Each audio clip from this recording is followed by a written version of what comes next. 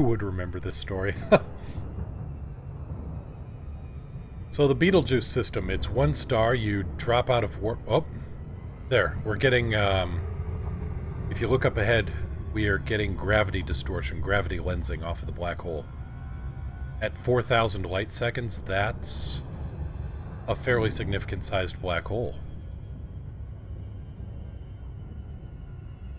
Here you can see it kind of twisting and moving as I approach. But the Betelgeuse system, you drop out of warp, I think around 5,000 or 6,000 light seconds away from the star. And there's only one planet in the system, and it's pretty much composed of burnt iron and charcoal.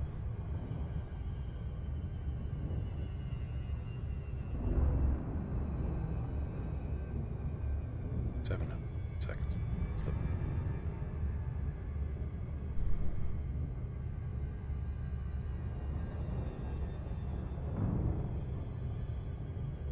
System map. Accessing system map. They're gonna give me the mass on this sucker.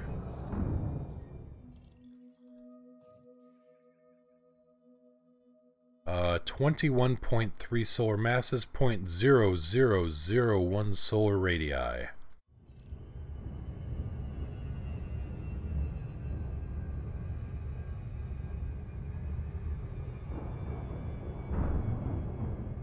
Yes, for some reason, I've felt the need to get closer to this thing.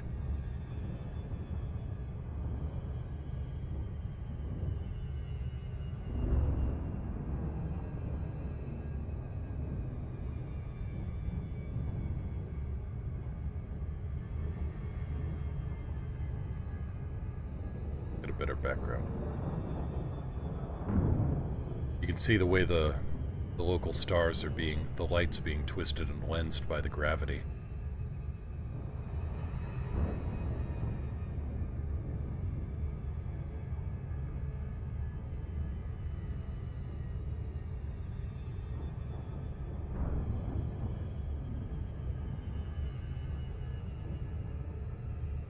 Say hello to the physical manifestation of entropy.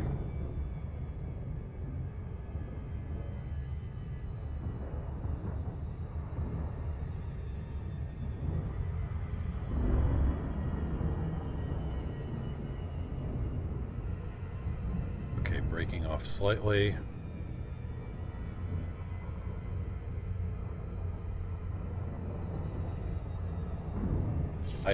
Okay, I'm getting a scan off of it at 3 light seconds.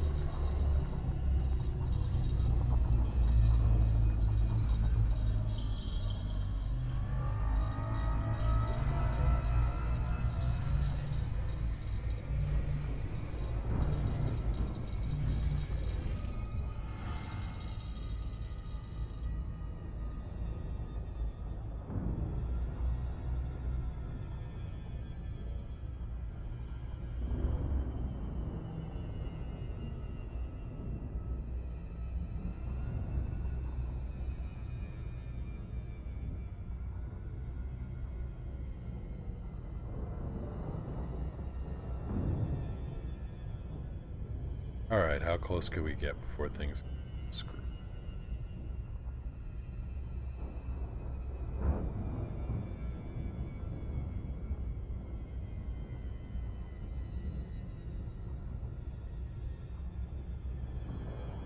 I've not. I really should get around to seeing that.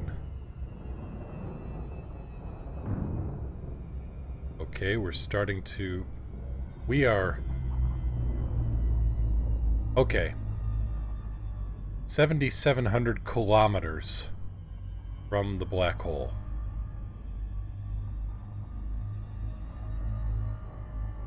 $7,000? 6,000.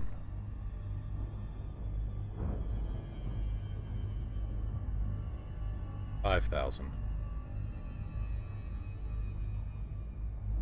Is good. 4,000 kilometers.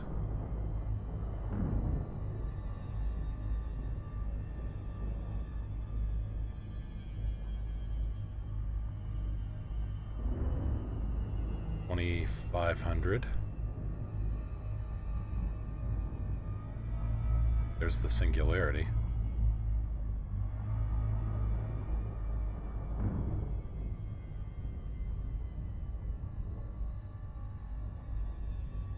Starting to get distortion around the cockpit as well as directly in front of me. 1,300 kilometers.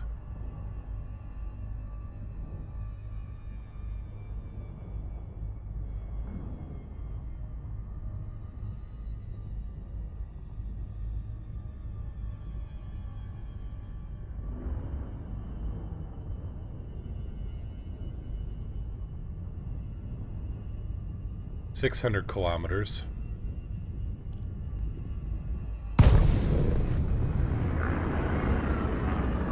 Dropping out of warp and holding steady at 483 kilometers from the black hole.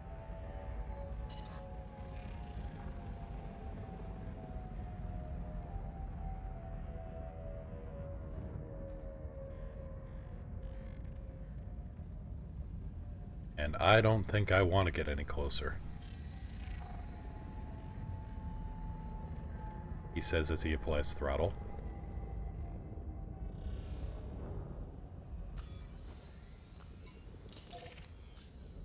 Okay, we're 34,000 light seconds away from the other... Wow. Okay.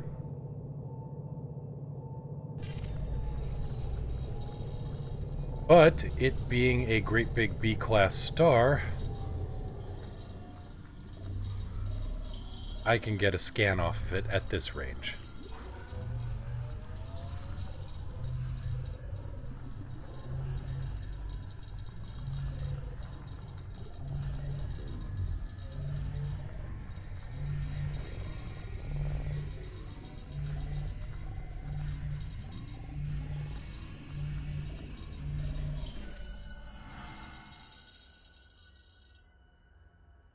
Okay, well, that's about as close to a black hole as I ever want to be.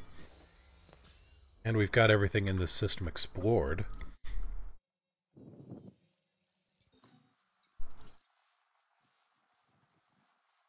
So let's see if my fuzzy theory actually holds out.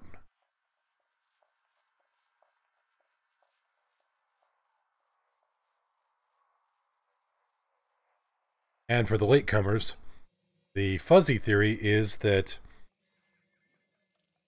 take the prototypical system that I usually went to for this, HIP 63835. This is a very crowded system, a lot of stuff in it. 3 black holes in a binary system.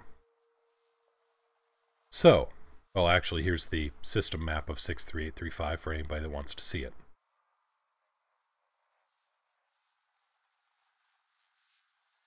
Once the system map gets loaded. It's a very complicated system. There we go. So, we got 63835A, this big sucker, B, the black hole, C, the black hole, and D, the black hole. And a whole bunch of, well, here you've got a Class A star acting as a planet. And its companion moon, which is actually a planet, which has iron magma. Yeah, which you can land on, actually. No atmosphere. Anyway, that system, if you were to go into the stellar cartographics and go into, like, I don't know, government type, all you need to do is turn off the stars. But as you can see, it's fuzzy. There is a little fuzzy cloud right around there. So what I did was,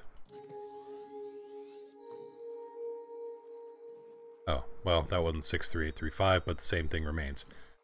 I went to a system, and it had a fuzzy cloud around it. I just scrolled back out of the galaxy and started looking for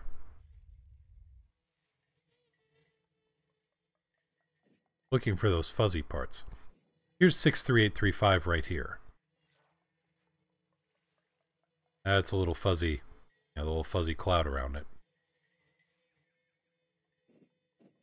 And here was a nebula that I found. Well, I didn't find it, but IC 4604.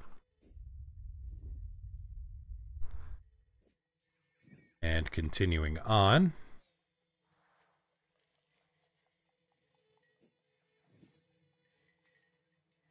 I found a bunch of fuzzy areas here. This one looks to be the brightest one, so we're going to see what happens when I... Oh yeah, we're still there. Found the black hole. Not dead.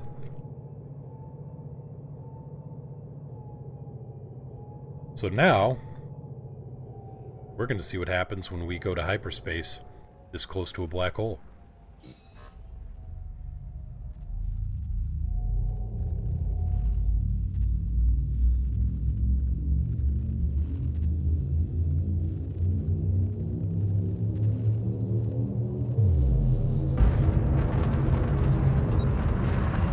Turns out nothing happens when we're not dead. On the one hand, hooray. On the other hand, you know, it would have been an interesting way to go.